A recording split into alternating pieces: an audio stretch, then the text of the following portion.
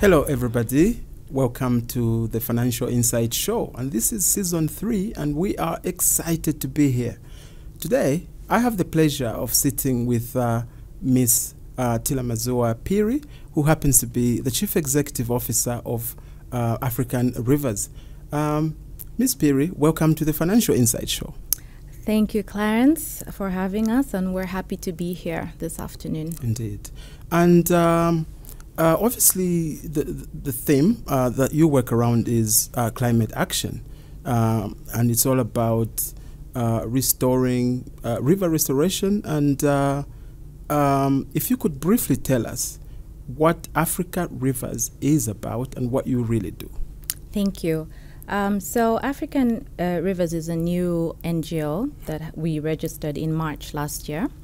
And we had our official launch on the 20th of September. It was officiated by the Vice President of Zambia and the Minister of Green Economy and Environment, Honorable Clarence officiated on the Vice President's behalf. So at this launch, Zambezi River Indaba and Expo project was launched. And pretty much African Rivers, our motto is water, life, and peace. And the purpose of this NGO is the protection of rivers, not just in Zambia, but across the whole of Africa. With that, we partnered with American Rivers in the United States, who are working with us on all our upcoming projects, including the upcoming Zambezi River, Indaba, and Expo. Yes. Okay. So recently, we've seen, especially through social media messaging circulating around, that this is the first ever Zambezi River Indaba Expo, yes, which will be happening sometime next month. Correct. Okay. Could you share some more details about that important event? What is the main objective for that event, and what's the theme for the event itself? Where is it going to be? What do you expect to have achieved at the end of that event, please? Okay, so the event is scheduled to take place from the 25th to the 28th of March in Livingstone. And as you're aware, the President of the Republic of Zambia, Mr. Hakainde Hichilema, created the Ministry of Green Economy and Environment. This was in response to the effects of climate change that we are facing globally. And as a result, we as African Rivers decided to come up with this project, Zambezi River Indaba and Expo, bearing in mind that the Zambezi River is the 4th largest river in Africa. So we thought it would be a good launch pad to have this, to have our first ever expo, which is the first ever expo on rivers as a whole ever to be done. So the purpose of this expo is to bring awareness to the effects of rivers, the importance of rivers, which we know without rivers, it would affect irrigation, agriculture, water consumption, transportation, to name a few. So we are looking at achieving like a whole global and local aspect of people understanding the importance of rivers. The importance of avoiding polluting the rivers, like we have the mines and so forth. Industrial waste and whatnot, yes. So we have a lot of activities lined up during this expo. We'll have the Zambezi River Forum. During that forum, we'll have all these stakeholders discuss cardinal issues like transboundary issues, how we can improve on not polluting our rivers. We also plan to have a chiefs conference, as the chiefs are the custodians of the rivers. We want to, we need them to have knowledge in how they should protect their rivers in their selected areas where they reside. We'll also have a children's quiz so that we can also inform the children, and they should also have a knowledge about climate change and issues. We'll also have a film training. We have an Hollywood director, renowned director, coming in who's going to conduct a 3-day training. And at the end of this training, the successful students will work with this director to create a documentary on the Zambezi River, an international documentary. So these are just a few of the events that we have lined up during this event. And our purpose is hopefully to bring in stakeholders, enhance on tourism, to name a few. Yeah. So has the event been officially occasioned? Has it been launched? And if yes, who launched it and when? Okay, as mentioned, it was launched last year in September at the Pamodzi Hotel by the Vice President of Zambia, Mrs. Mutalena Lumango, and Honorable Collins Nzovu, Minister of Green Economy and Environment, officiated on her office's behalf.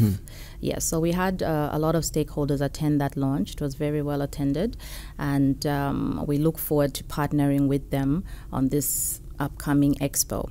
We also have an organizing steering committee meeting, and this meeting consists of nominated officers from various government institutions. We also have GIZ Zambia, like the Zambia Chamber of Commerce, Zambia Development Agency. So we have all these key officers who are working with us in the planning of this upcoming expo. That's a good collection of stakeholders there. Right. So I can imagine that you probably want international appeal to the event. So are you targeting countries, and if so, which specific countries would you be targeting to attend the first ever Zambezi River Indaba Expo 2024? Yes, internationally within Africa, we're looking at the countries along the Zambezi River Basin. Of course, it's not restricted to other countries, but as those are the countries where the Zambezi passes through, like Angola, Zimbabwe, Namibia, Botswana, Mozambique. Yeah, correct. Okay. And then we also have some international from Europe coming through, from United Kingdom, United States, Canada. And we also have some stakeholders coming through from Egypt as well. Yes. Great. So I can imagine that's going to bring a diverse set of stakeholders in terms of an audience as well. Right. What type of audience or exhibitors are you targeting to invite to the Zambezi River Indaba Expo 2024?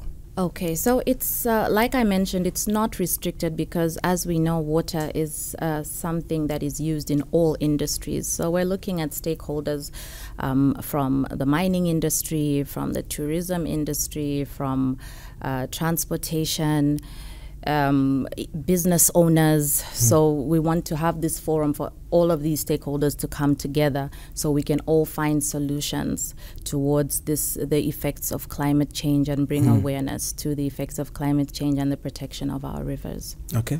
Yes. And you've mentioned a few activities that you've lined up for the expo itself. Correct. You mentioned for example, a forum for the chiefs. Yes. A quiz for children, for example. Are there others events lined up that you've scheduled to be carried out at the expo? At the expo, those are the main events that we will be having, and we'll have a lot of activities like tree planting activities as well. Okay. We've also partnered with the Zambia Air Force. They are going to do an Airstream live coverage from Kaleni Hills all the way down to the Victoria Falls. What's an Airstream live coverage? So they'll be covering the pathway from the start of the Zambezi all the way down to the Victoria Falls. They fly past? They fly past. And then it'll be covered by like BBC, like live and all our local stations as well. Oh, that's fantastic. It will be quite brilliant, yeah. So we're partnered with them on that, and it's going to be covered live so people can watch it on their phones, on their TVs. That's one of the events that we'll have as well happening during the expo, as well as all these other lined up events. So I can imagine that you probably want as many people as possible to be aware of this event. Right. And this interview obviously is one of the avenues that you are using to reach as many people as possible. Correct. I understand that you've lined up something you are calling corporate social football. Can you tell us a little bit more about that? What's this corporate social football that is planned, and what are you trying to achieve with it? Okay, so we thought of having this activities prior to the expo. It's going to take place on the 2nd of March, which is a Saturday, at the main arena in the showgrounds. So this corporate social football match, the theme is Kick Out Climate Change. And we have partnered with a few stakeholders for this corporate match. It's between parliamentarians and diplomats accredited to Zambia. So is that like ambassadors? Ambassadors, correct. And high commissioners. And high commissioners, right. Yes. Okay. So it's not gender-based, so both males and females will participate. On both teams? On both teams. So wow. it'll be very interesting and very fun to watch, I can be sure of. Yeah, so we're partnered with this match with the Ministry of Youth and Sport, the National Assembly, and Zamtel. Okay. Yes. So who are you expecting to attend the corporate social football match, and who is officiating at this event? So officiating will have the Speaker, Madam Speaker of the National Assembly, who is going to officiate the event. And we're expecting a lot of corporates to attend this event as well. We will also have exhibitions running from like 7 in the morning till 5 p.m. So we have organizations as well and business owners, SMEs coming through, and they'll set up from the morning exhibiting and showcasing their products, like a trade show, a mini exhibitors trade show. Yes, and then the actual match will start at 3 p.m. And the speaker will come and open that match and kick the first ball. Oh wow! Yeah, I can't wait to see that. Neither can I. So, what do you expect to achieve at the end of the corporate social football match ahead of the Zambezi River Indaba and Expo? Okay, so our expectation is that this is a platform for networking amongst organizations, and also for us to have like a mini launch pad to let people know about the upcoming Zambezi River Indaba and Expo. So we're hoping that with the huge amounts of numbers of people we're expecting, it'll be a good platform for us to also showcase the upcoming Expo. Is this a ticketed event? You know, can members of the public come? Do they have to buy tickets? If so, where can they buy tickets? Yes, we'll have tickets for sale at a very reasonable rates. They will be sold from the office at the agricultural show. So everyone can buy their tickets from there. They can also contact us on our email, which is info@african-rivers.org. Okay. Yes. Who would you expect to win? Well, it'll be very interesting. I would say the MPs. All right, okay. Yes. You have belief in our MPs. Exactly. On the physical sort of a sports side. Yes, so we're rooting for them. Fantastic. Yeah. Okay. Okay, so this is perhaps maybe time for you to just give us your last words, and you've got camera for you there. Okay, well, thank you for this platform, and we are looking forward to host the first ever Zambezi River Indaba and Expo. So we are calling out to all organizations, SMEs, stakeholders. Everyone should want to come on board of this expo. It's our pride, our Zambezi River. Climate change and pollution is a global pandemic that we are all suffering from. Indeed. We currently have been having minimal rains, and the farmers are struggling. So with all these things in place, this is definitely a platform for everyone to come together as we try and find the best solution to protect our rivers and work towards the climate change issues and bring awareness as well. Well, I wish you all the luck in, first of all, putting together the first ever Zambezi River Indaba and Expo 2024. Thank and you. Of course, the corporate social football, where we should see parliamentarians and diplomats thrash it out in a field, as it were. Absolutely. Indeed. Yes, we are. It's been a pleasure hosting you here on the FIZ show. Thank you so much for having us. And we look forward to seeing you at both events. Indeed. And to have you here again is something that we look forward to as well. Definitely. We'll be happy to come back. There you are, ladies and gentlemen. This has been Tilamazuwa Phiri here on the FIZ show, Season 3. My name is Clarence Chongo, and get to know.